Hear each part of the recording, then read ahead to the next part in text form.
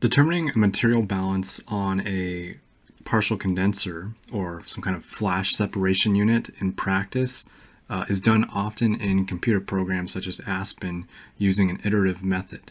And if you're a chemical engineer, you should be able to understand how Aspen is determining the effluent conditions, compositions, and mole ratios of your components. And so what I'm going to do in this video is go through how we can by hand determine, given a certain temperature and pressure we are operating a partial condenser at, determine what the liquid flow rate as well as what the liquid composition will be.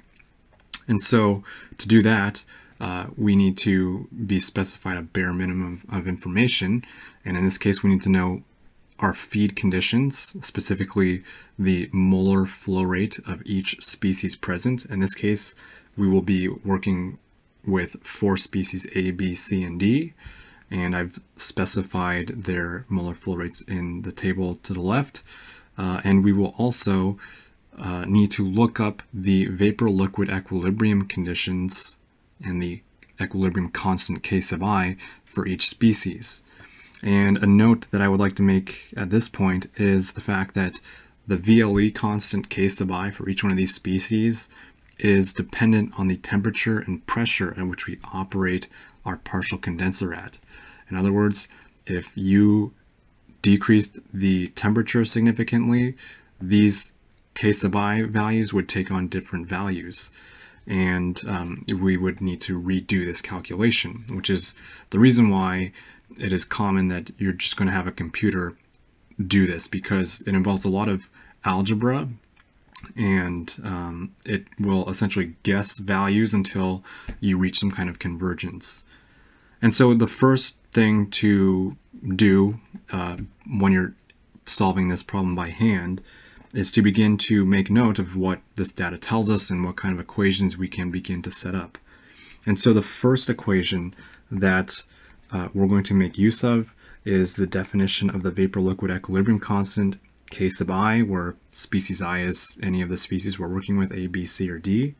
And that is defined to be the molar ratio of species I in the vapor phase, Y sub I, divided by the molar ratio of species I in the liquid phase, X sub I. So this is going to be getting us some equations that we will use.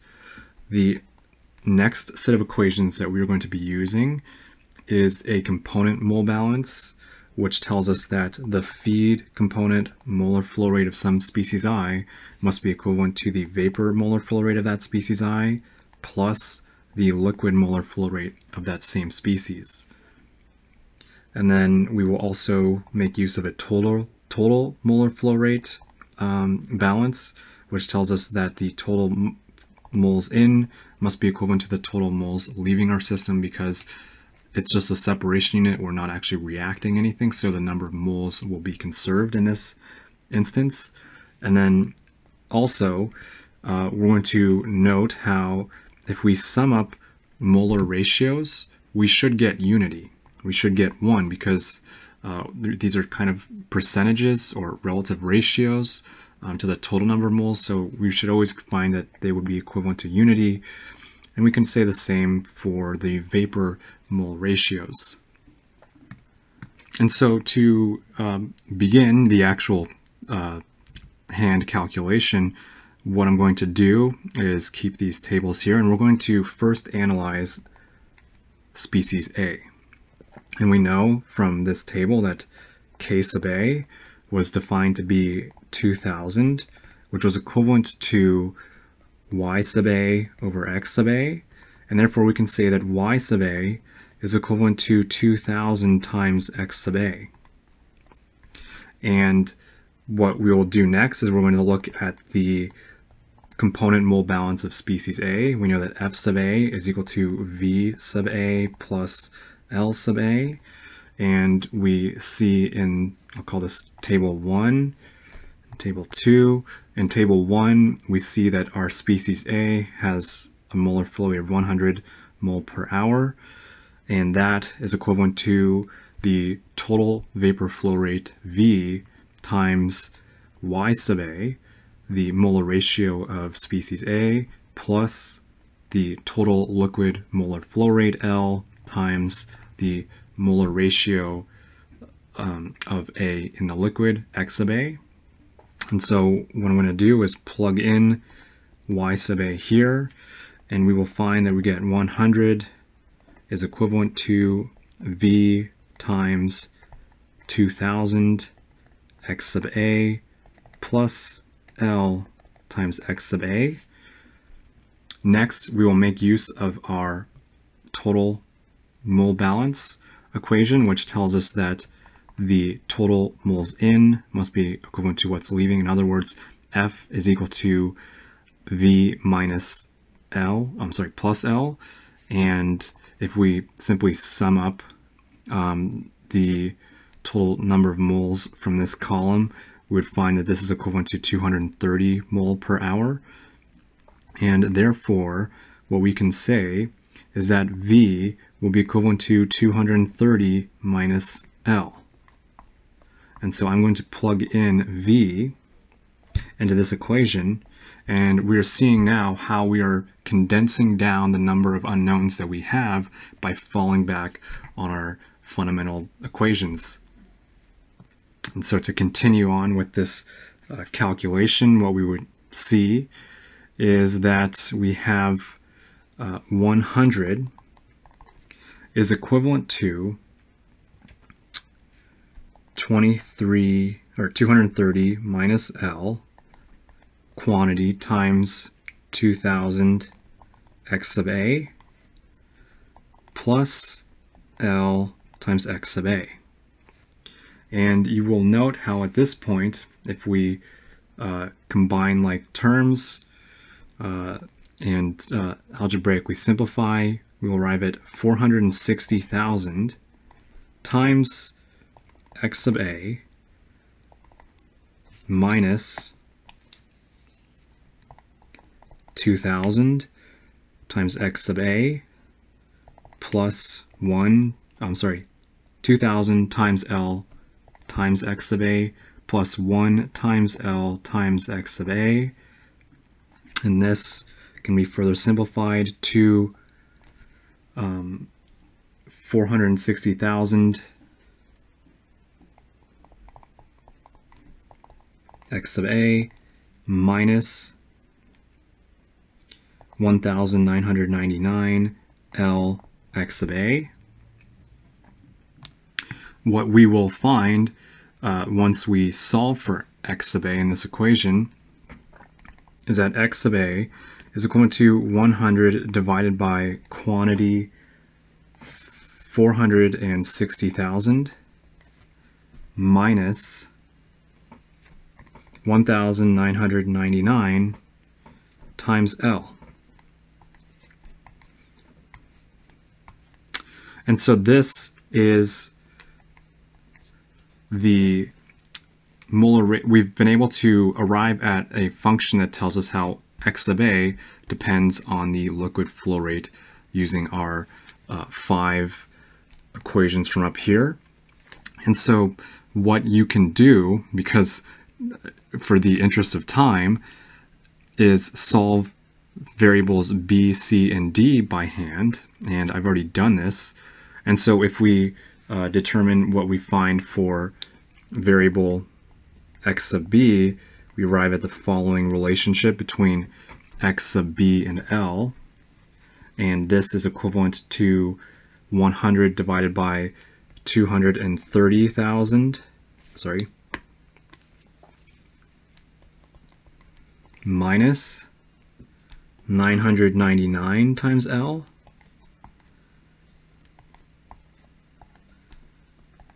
X sub C is equivalent to 20 divided by 2.3 minus 0.99 times L, and X sub D is equal to 10 divided by 1.15 minus 0.995 times L. And if you were interested in what the pattern is here, what we see is that X sub I is equivalent to the molar flow rate of component I in the feed divided by the total molar flow rate of the feed times that species vapor liquid equilibrium constant K sub I minus,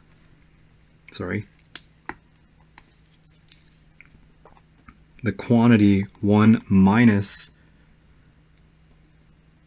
K sub I times the liquid flow rate L. So if you were writing some kind of MATLAB function, you were given a table, you could very easily determine what your equations are based on this generic or generalized equation here. And so the take-home message from this, though, is with the equations that we have arrived at, we have 5 unknowns, which were XA, XB, XC, XD, and the liquid flow rate L, but only 4 equations. And so what we need to do is use a 5th equation. And if we look back at the main 5 equations we have here, the equation we're now going to make use of tells us that the sum of X sub I must be equivalent to 1. In other words, XA plus XB plus XC plus XD must be equal to 1. And so what you do at this point is, by hand, you will guess a value of L, solve for all X sub I's, find the sum of X sub I, and then check if sum of X sub I is 1, or if it is approaching 1. And to give you an idea of your guessing what you know based on physical intuition, is that your liquid flow rate must be an element between 0 and 230. And this is because you're not generating moles, you're not consuming moles, and you will have a liquid effluent exiting your partial condenser. So guess L to be half of that, half of your feed. So 0.5 times F, which in this case was 115. And then you would solve for X sub I, and you would arrive at some X sub I value that's not going to be equal to 1. And then you would change your L value. Do you get a sum of X sub I that is closer to 1? In other words, are you any warmer? And if you're not, then you need to change L and guess again. And the precision that you want to get to is the main driver in all these calculations. And this is referred to as the iteration method. So what I did is I plugged in these equations into MATLAB beforehand, and I had MATLAB plot what values we get for the sum of X sub I's. And what MATLAB arrived at is that we reach a value of unity in the sum of our X sub I values around 2.32 moles per hour of our liquid flow rate. And so by hand, perhaps you would guess, and I know this is a very sensitive number because you can see the number of decimal places, but you would keep guessing values until we get a value that's close to 1. And you're essentially doing what a computer does, but much slower and more prone to errors. But if you are having an exam and you have to demonstrate your fundamental understanding of the material, you're going to have to do this by hand. But you can do this very easily and check your work in MATLAB as well. And you can verify that Aspen is telling you accurate data. And also, once you know what L is, so with L, you can solve for all x sub i's because we conveniently solved for x sub i's as function of L. And so that will get you your molar composition as well as the total molar flow rate of your liquid stream using a material balance on a flash separation unit in which we had 4 species that we were interested in separating to some extent. And so just to give maybe some more motivation behind this, we would perform these kinds of calculations and change pressures and temperatures of a flash separation unit in Aspen if we wanted to dictate the purity of our product stream, for instance, or we wanted to check if we were getting good recovery or an adequate molar flow rate of your product. And so this is a overview of the by hand calculations that Aspen does in microseconds, but it is good to be able to understand how it works at the fundamental level so that you can repeat it and verify for yourself that you're getting good data. And so I hope you guys find this useful. Let me know if you have any questions, and thanks for watching.